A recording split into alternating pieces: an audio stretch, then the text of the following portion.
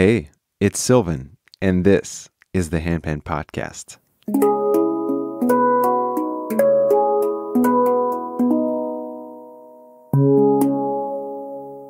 Welcome to the first episode of this podcast. My name is Sylvain Pallier, and through this podcast, I want to share a story. Not just one story, but many stories of people whose lives have intersected with the handpan, a remarkable musical instrument inspired by the hong, invented in Switzerland in the year 2000. Remarkable because for nearly 20 years, the handpan has allowed a generation of people to experience creative freedom and to develop a passion. Why is the handpan different, one might ask? I'm guessing you've met a number of people in your life saying things like, I took 6 years of violin as a child and I hated it.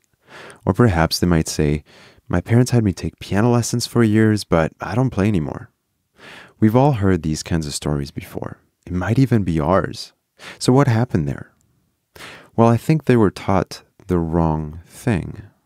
Sure, they were taught technically how to play the violin or how to play the piano, and they could do that.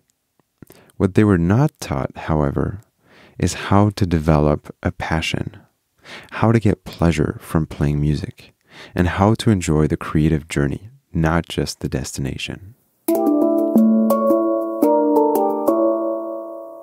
So back to the question, why is the handpan different? I think the handpan is different because as a new instrument, there's no right or wrong, and because as a new instrument, there's no status or comparison trap. With the handpan, you get a blank canvas. You get creative freedom, and the magic begins. That's why our still young handpan community is thriving.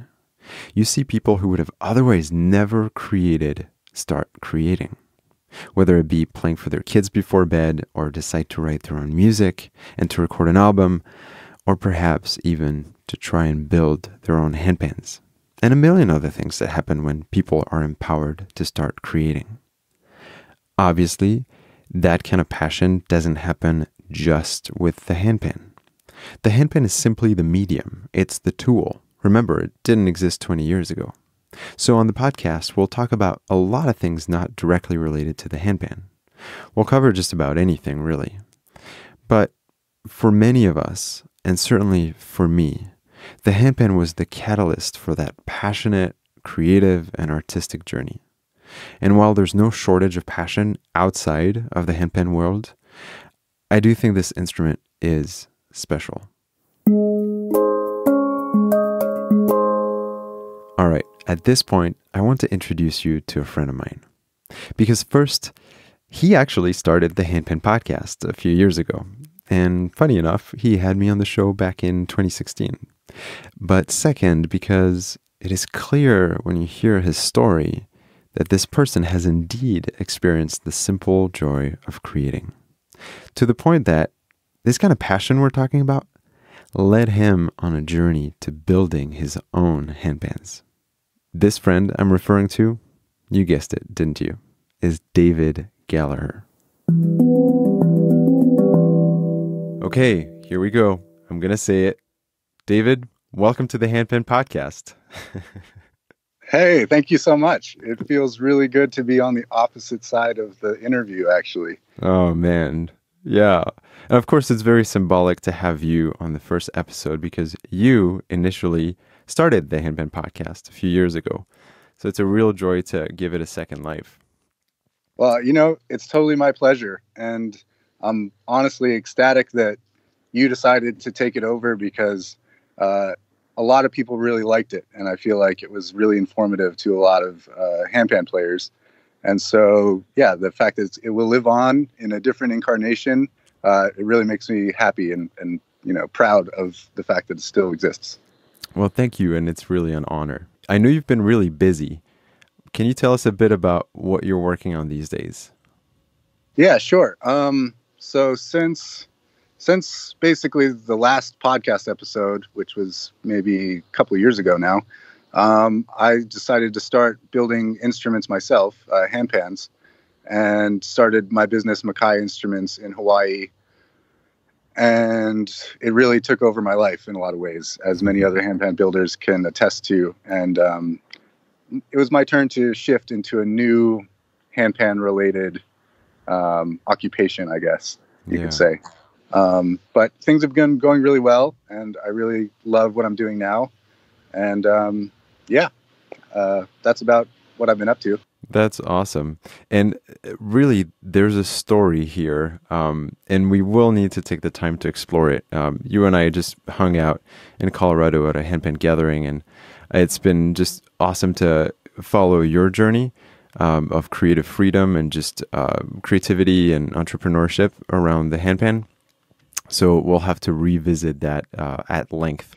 Well, it would be my pleasure to be back on the podcast anytime. Yeah, and we'll make that happen. Awesome. But for now, thank you, David, for stopping by on this first episode. And for all your past, present, and future contributions to the handpan art form, thank you, man. Oh man, it's my pleasure. It comes back to me just as much as it goes out to everyone else. So. Thank you, Sylvain, and thank you for doing the podcast. I really appreciate it, and I know a lot of other people do as well. Thanks, man. Best of luck to you, and see you again on the Handpan Podcast. Awesome. Sounds good. Thanks.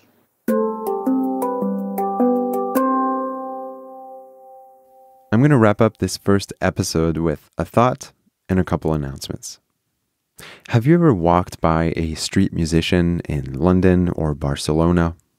Perhaps you've even been one yourself playing the handpan. I know many of us have. Well, some people will stop and listen, and some others will just keep walking, and that's fine.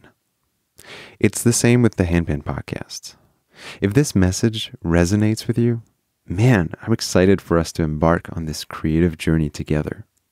If, however, it's not for you, just like with the street musician, just keep walking. That's fine. No hard feelings.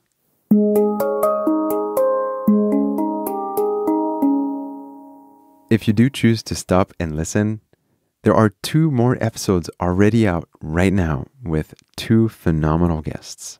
You can listen on Apple Podcast and Spotify or wherever you listen to podcasts. I'll add show notes and additional content for each episode at thehandpanpodcast.com, and there will be new episodes coming out every couple of weeks, so make sure to subscribe if you want to hear those.